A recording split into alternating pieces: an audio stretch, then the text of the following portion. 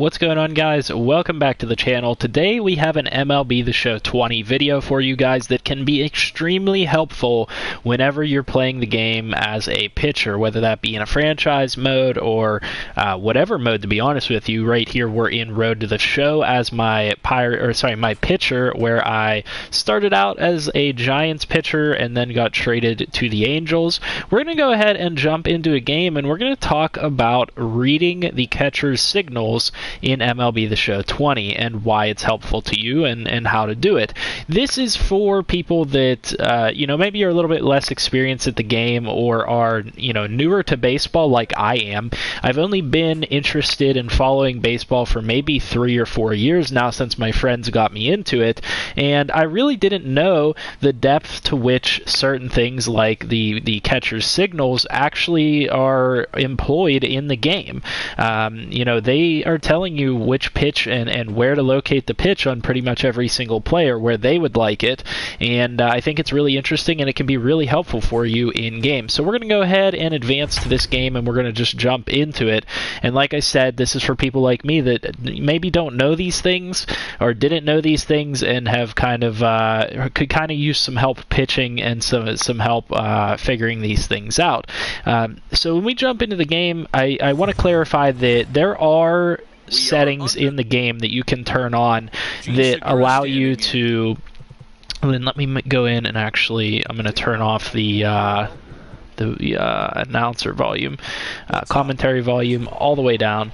There are settings here where you can change the feedback that allows you to see what the catcher's calls are. So if we go to where is it? Is it adaptive pitching, pitch delay, pitch feedback? There's a setting here somewhere that allows you to get feedback where the catcher is always going to suggest which pitch to throw and the exact location of it, and it will pop up with an actual ball marker in the zone pre-play. So when I'm selecting a pitch here, prior to selecting a pitch, there's a setting there that will allow the catcher to show you exactly which pitch they want you to throw and exactly where they want you to place the ball. However, if you're on the regular settings, or if you're on a higher difficulty, it's not going to show you that. But what I'm talking about here is before I select this pitch, I want you guys to watch the catcher's hands and see exactly what he's doing. So he's holding up a certain number of fingers and he's basically pointing in a certain direction to try and tell me where he wants me to place the ball.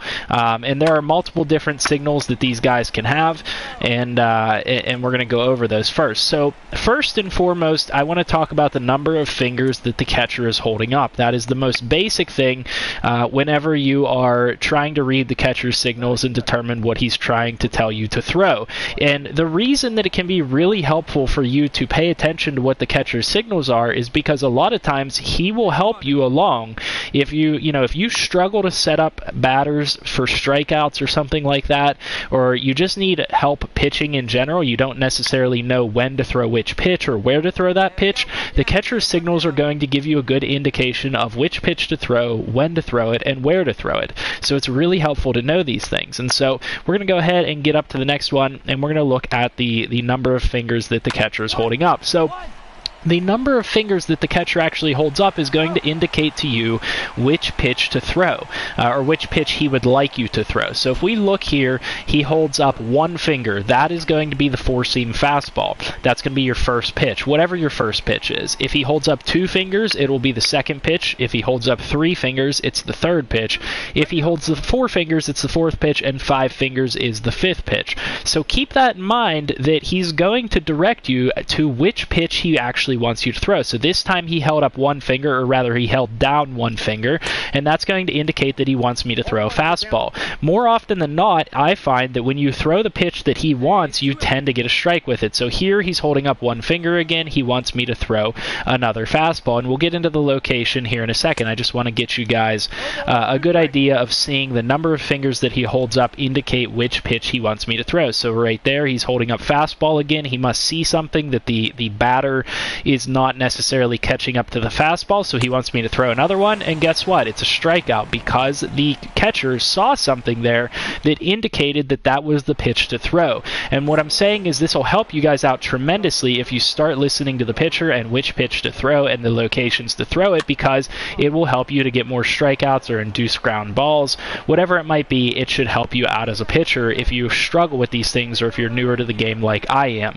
So that is definitely helpful. Now let's talk about some of the things with location with what they're telling me to do. So there are different ways that they can indicate the location that they want you to place the ball.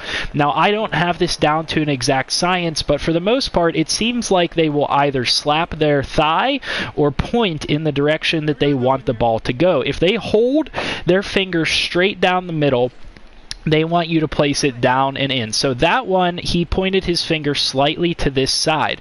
And so what I've learned is that if he just points his finger down and doesn't tap his leg and points it down, he wants you to throw down and in the middle. But let's see if we can get one where he slaps his leg. So he wants the same thing. He wants you down and in the middle, or roughly to that side that he's pointing to. There he goes down, and he slapped his left leg. He slapped on the right side there, as you guys could see. So that indicates that he wants you to throw down and to the right. Now, here's what I want to say. Right where this ball marker is where he slapped. He slapped on the bottom of his thigh, which means he wants you to throw it down. If your catcher ever slaps the top of his thigh, which will happen, that means he wants you to throw the ball up. And so this is really helpful to know the location of where he wants you to send a specific pitch. So that pitch induced a ground ball because he must have seen something that he liked or seen something that he thought I could get a ground ball or induce a strikeout with. So let's keep going and just look at a couple of these. So he wants me to throw the fourth pitch. He didn't indicate a direction, so I'm just going to throw it down and in. And I'm not, down in the zone. And I'm not 100% sure that that's exactly how it works if he's just pointing down like that. There he slapped to his left leg and on the second pitch, so it seems like he wants me to do a slider to this side of the ball, this side of the zone rather. And essentially, if you guys aren't catching on yet, he's telling you which direction to put the ball. You know, it's pretty clear where he wants you to put it. So he just said the fourth pitch, and he didn't indicate a direction. So I'm just going to place it down in the zone, you know, a low-risk area, and try to get an early strike. Now he's going with a fastball, and he slaps his leg down and to the outside. So I'm going to put the ball down into the outside. Get another nice strike. And then he comes up again. He wants another fastball, and this time he didn't. It looked like he might have hit his right leg, so I'm going to put it over here to the right. I can't tell for sure. It gets a little tricky sometimes reading these necessarily. You're not always going to be 100% sure, in my opinion, where he wants you to place the ball.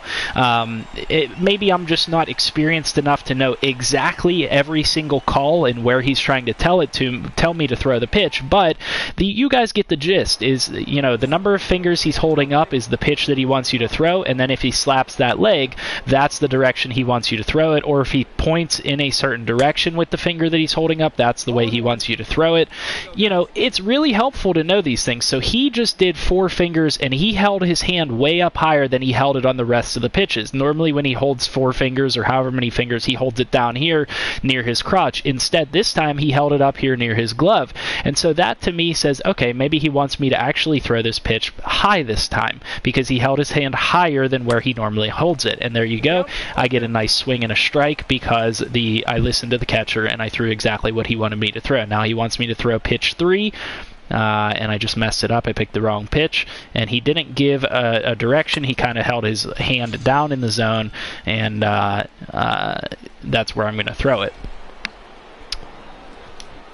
Hopefully you guys are getting the gist here. That's pretty much all there is to it. That's how you read what the catcher wants you to throw. That's how you read his signals. Like I said, the number of fingers is going to tell you which pitch to throw.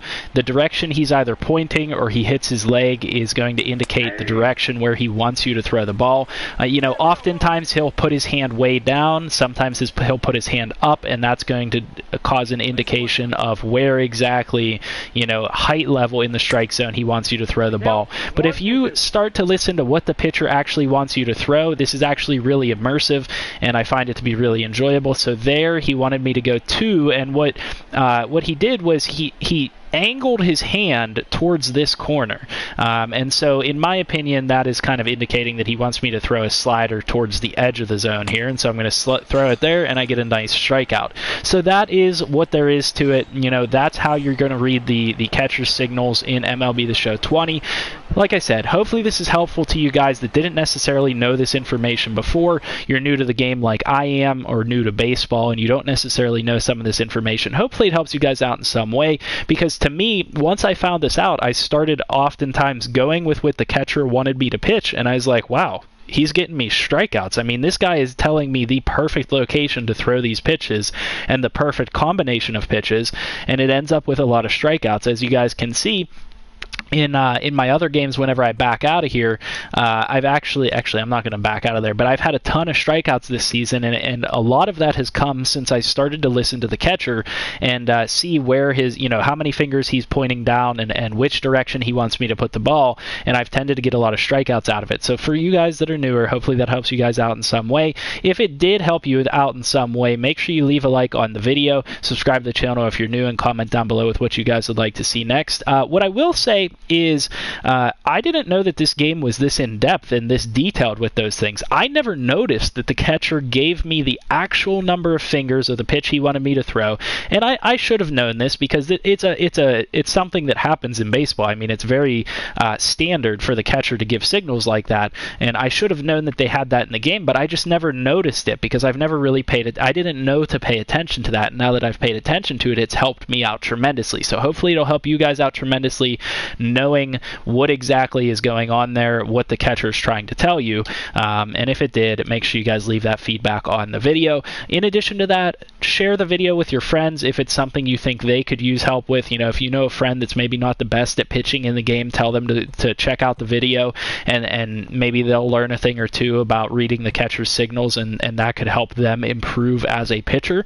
I know I have a couple friends that have given me a lot of tips and tricks and helped me out along the way, and I'm not the most experienced MLB player, but I do know a thing or two, so I can help you guys out. So hopefully it helped you. I'll see you guys in the next video. Have a great night.